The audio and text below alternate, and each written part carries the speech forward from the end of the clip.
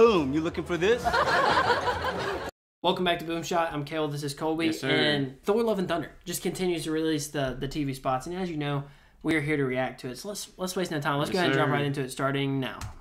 So I promise to destroy your world. Ooh, 10 days, dude. That's so crazy. You said this would be a relaxing Rocket. holiday. Dude.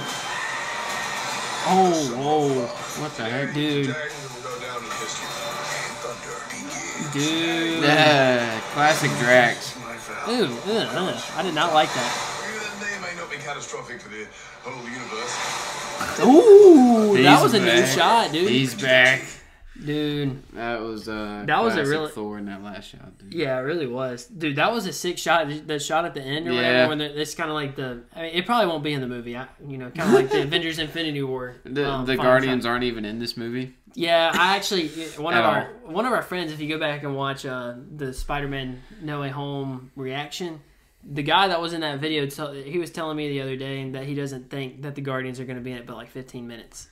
I mean, I could see that. They're definitely... I think what's going to happen is the movie will open up with, I guess, them. And Yeah. I think maybe they'll be in the first quarter or third. I say they'll be in it at the beginning and the end. That's what I feel like. I feel like they'll be in the beginning. He goes on a kind of little personal journey. Then he brings them back like to fight Gore the God Butcher, I guess. Yeah, I think that's what's going to happen, too. Because I feel like that red carpet scene we reacted to, I feel like that was at the beginning. Mm-hmm. With the... Oh, yeah, that had to be the opening scene. And then, yeah, but the way he talks about building a team again, Yeah. it feels like that's going to have to happen later in the movie. Yeah, for sure. And it kind of feels very similar to Thor Ragnarok. But hey, look, if they stick to the Thor Ragnarok storyline here, kind of like the same type of movie, I'll be okay with it, dude. Yeah. I don't know. I think, yeah, he's going to start off with the Guardians, and then something's going to happen. He's going to go on a little solo journey. That's where he sees Mighty Thor, perhaps. Yeah. And then all of them team up together at the end to fight Gore. Yeah, and I think that's going to be a really interesting fight at the very end.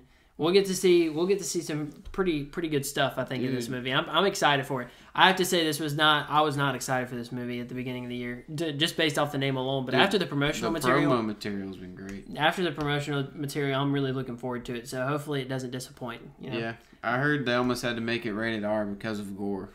Really? Yeah. Yo, But it's got a lot of it's like not, when it says PG-13, it has a lot of stuff that it's rated for. I just haven't read it yet. Yeah, it's also the first PG-13, or actually Marvel movie, I think, that's PG-13 for partial nudity. Because of that one scene. Oh, yeah, I mean...